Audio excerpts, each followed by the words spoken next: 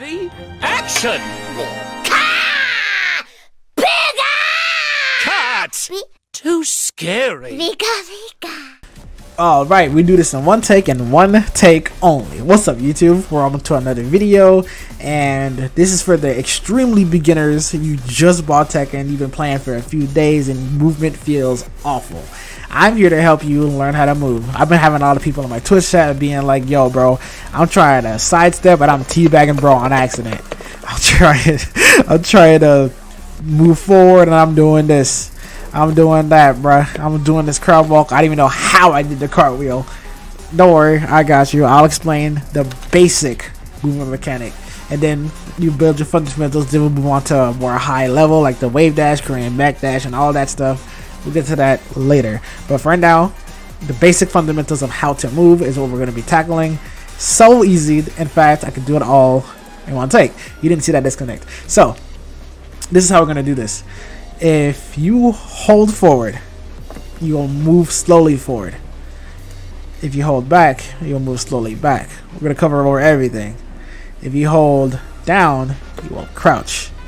If you hold down forward, then you don't have to be for crouching. You just hold down forward. You'll get this crab walk or crouch walk, however you want to call this. You can do this just by holding down, then forward. You can tap this. If you tap up, you will sidestep up. If you hold up, you will jump. If you hold up back, you'll jump back. If you hold up forward, you'll jump forward. If you tap then hold,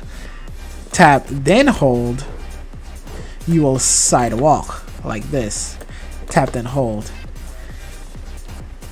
If you tap then hold in the other direction, you'll get the exact same thing. Tap then hold. Not multi-tap. Don't do this, right?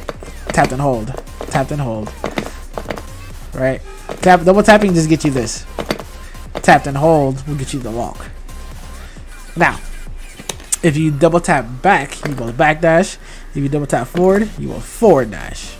If you have enough distance between you and your opponent, if you double tap forward, you will automatically run toward your opponent. Due to Tekken 8, if you are close to the opponent, double tapping forward won't get you the run, but tapping forward 3 times will give you a small run. This makes it easier for new players to do while running moves very close. I can be up close to Paul and do while running 3 with this new mechanic. It's super simple. If you're a king player, it's super simple to get instant shining wizard because it's easier to do. With that being said, if you aren't super close and you double tap, you won't be exactly on top of them.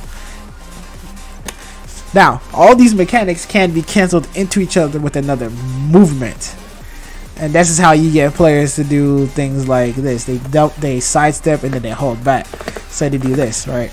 Look how fast you can cancel your movement, right? This is how you players start doing stuff like this, right? They're canceling movement and they're looking for an opening. This is what you see people do, and all I'm doing is nothing but up, down, left, and right to make my character move how I want, right? More advanced movement tech will help you move more freely, but for now, just tapping up, down, left, and right will help you move the way you want, right? Just practice tapping these 4 directions, right? And that's how you move a Tekken. Any more advanced options will come later. And remember, super important, practice on both sides. It's very important that you practice on both sides. I don't care what you're doing, practice on both sides, right? Combos, execution, wave dash, practice on both sides, right? And that's it. That's all there is to it. It's very simple. If you do have any other questions, or if you do want a more advanced guide, please let me know in the comments. If you like this video, please leave a like. I'm trying to, you know, do my thing with the tech and stuff. So if you do like it, please leave a like. I will catch you guys in the next video. Peace out.